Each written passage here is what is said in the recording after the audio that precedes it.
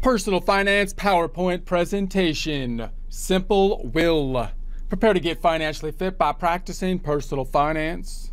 Support accounting instruction by clicking the link below, giving you a free month membership to all of the content on our website, broken out by category, further broken out by course. Each course then organized in a logical, reasonable fashion, making it much more easy to find what you need than can be done on a YouTube page. We also include added resources such as Excel practice problems, PDF files, and more, like QuickBooks backup files when applicable. So once again, click the link below for a free month membership to our website and all the content on it. Most of this information comes from Investopedia, How to Write a Simple Will, which you can find online. Take a look at the references, resources, continue your research from there. This by Amy Fontenille, updated April 29, 2022. In prior presentations, we looked at retirement planning, then moved to estate planning. Now looking at a specific component of estate planning, the simple will, how to write a simple will. So a simple will, also called a basic will, lays out what you would like to happen to your assets after you die. So if we look at the time frame that we went through in overview in a prior presentation of the estate planning process, we are before death here, planning what we want to do with our assets in the will, laying that out in the will, because at the point of death, of course, we won't be able to manage our assets. We would like to have those assets allocated in accordance with our wishes, and we would like to make it as easy as possible for our loved ones after the point of death. If there's no kind of organization, you can imagine after the point of death, it could cause some chaos to determine what assets are there and then what to do or how to be allocating those assets. So if you're ever worried about who will get your wedding ring, inherit your house, or take care of your cat after you die, it might be time to create a will or update an existing will that's out of date. So clearly we want to put our wishes down in the will. If it's been a while since we've looked at the will, then we might want to update it as circumstances, situation, assets have changed. What is a simple will? A simple will says what you want to happen to your stuff when you die. Your stuff might include everything from your great-grandmother's cuckoo clock to your adolescent journals to your car, house, and bank accounts. You might be surprised to learn that your pets are considered property, so you'll need to leave them to someone to ensure their care. As its name implies, a simple will is best for people with simple situations. You may need a trust and perhaps a permanent life insurance policy if you have a lot of assets, have assets in multiple states, have gotten divorced or remarried, have stepchildren, or own a business, to name a few examples. So in other words, there's some questions in terms of how basic the needs are at the point of death. So obviously a simple will, as implied, is going to be on the simple side of things, assigning what you want to be done at the point of death. As people's assets go up, for example, or as we have some of these other complexities, then you might need some other things going on. For example, estate planning, if assets are large enough to be subject to estate taxes, can be an important factor, something worth getting more complex strategies for that we might talk about in future presentation. So what makes a simple will valid? Besides not wanting to think about death and not knowing where to start, fear of making a will that won't hold up after they're gone might be one of the biggest reasons why people put off creating their last will and testament. So obviously creating something about, what's going to happen when you die is hard enough, and then creating like a legal document that you're hoping is going to hold up can be a little intimidating, or quite intimidating as well. One of the most important things to know is that the requirements to make a simple will valid depend on the state where you reside. So note, we have some things that fall under the federal law, some things that fall under the state law. So a lot of this stuff is going to fall under state law, so it could be slightly different from place to place depending on where you are at. General concept, you would think, of course, being somewhat similar with regards to a will in general. Generally, you must be at least 18 years old. Create the will when you are of sound mind and not under duress. so people can't be threatening you, gun to your head or something. Put your will in writing. So we want to have the will typically in writing, and sign it. So you will typically need 2 or 3 adults to watch you sign your will, then sign it themselves as witnesses. So in some cases, you may need to have a notary public as a witness. So you might have to get a notary to verify the signature process and so on. Information to include in a simple will. A simple will should identify you by your full name and address, be dated, and have your signature. So clearly you need those things in there to identify it's your will.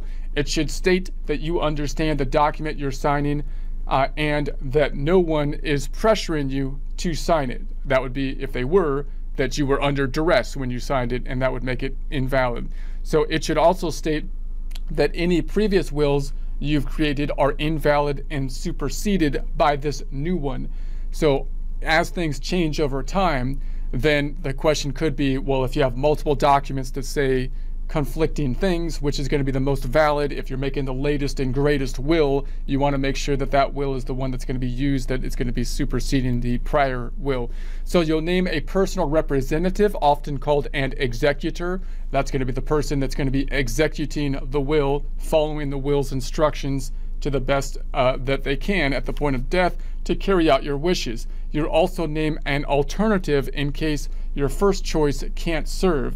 If you have a minor children, you'll name who you would want to become their legal guardians and include alternatives there as well.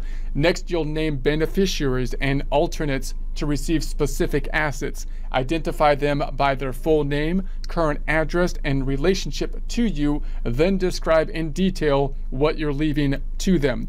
You may also want to include instructions authorizing your personal representative to take certain financial actions to settle your estate, such as paying debts, paying taxes, hiring an attorney or accountant to help, and selling investments.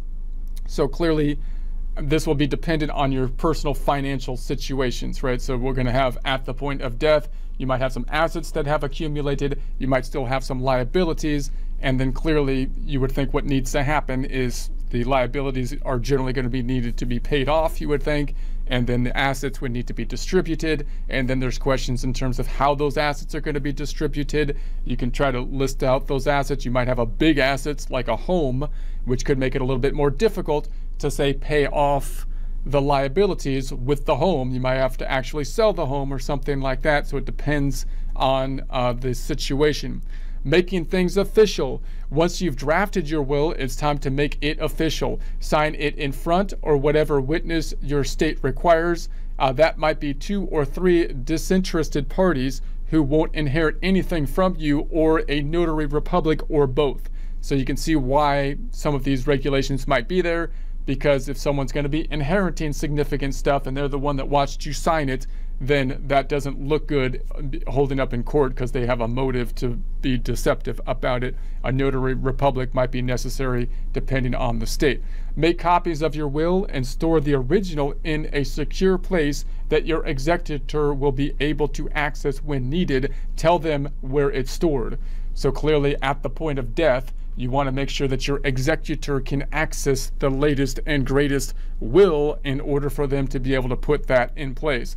Finally, make sure to revisit your will every few years or after a major life change. Clearly, things happen as time passes. You might have different assets and so on, and so you want to change your will or update it when necessary. If it no longer reflects your wishes, find out the best way to update it, which might mean redoing it.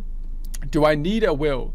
Yes, for your own peace of mind and to make life easier for the loved ones who you leave behind, you should have a will. It becomes extra important if you have dependents. So obviously, if you don't have a lot of assets, the will might not be as big of a problem, but everybody has something that they need to manage generally after the point of death, and you want to be able to list that out. You want to be able to allocate your assets as best you can. Clearly, the more complex your situation, usually more complexity happens possibly with the family structure, marital structure, divorces, and that kind of stuff, but also children, dependents, but also with the income. As income goes up, you've got more assets that need to be allocated. If you don't list how that's going to happen, you can imagine just chaos, more chaos happening after the point of death when you're trying to be nice to make things as easy as possible.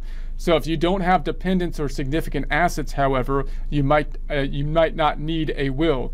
Set up these beneficiaries designations on your accounts though.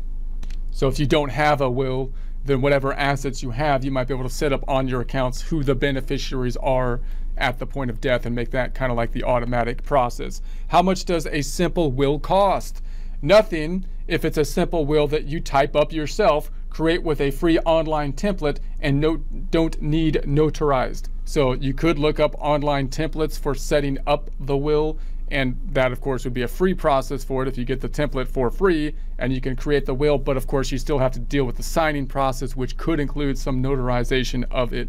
So if you're afraid that you'll make a mistake that would make your will unclear or invalid, or if you just feel confused or overwhelmed by the process, which is totally normal, consider upgrading to a paid option. Plenty of online services will walk you through the creating a will specific to your state and your circumstances. Some can even help you identify whether a simple will is the best document for your needs. The cost generally ranges from $50 to $200.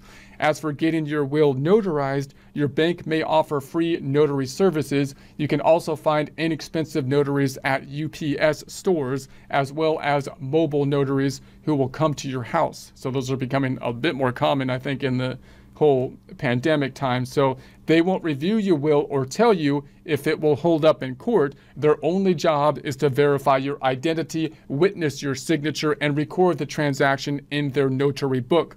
The cost of hiring an attorney to prepare your will generally can range anywhere from $300 to $1,200, depending on the going rate in your area, the attorney's experience, and the complexity of your situation.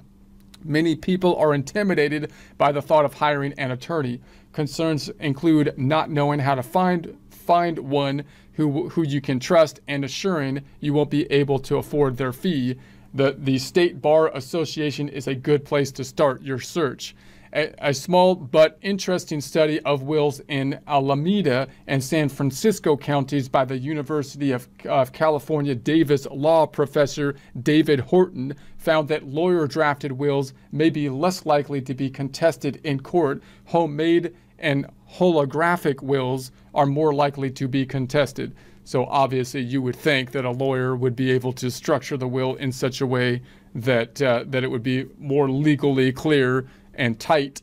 But, you know, again, you got to weigh the pros and cons. What happens if I die without a will? So what if you don't have a will? What's going to happen? A little bit of chaos, most likely. It depends on how much assets you have and so on and so forth, because obviously they have to somehow sort out what to do with the assets and liabilities that you are managing. So if you die without a will, trust, or other legal document stating what should happen to your assets when you die, you are said to have died intestate, and your state's law will determine how the probate court distributes your assets. So we talked about the process in general in a prior presentation. Basically, you set up a will. The will, in probate's going to determine the validity of it, and an executor is assigned, and so on and so forth. Obviously, if you don't have a will, then you got to go through that process, but they don't have, the will. So even if you do die with a valid will, your state's probate court will oversee the distribution of your assets. This process can be relatively simple or take months depending on your state and how complex your situation is. The court charges a probate fee for its service. What's the bottom line? Don't be afraid to tackle your will. Pick a day, put it on your calendar, and get it done. It won't be as bad as you think.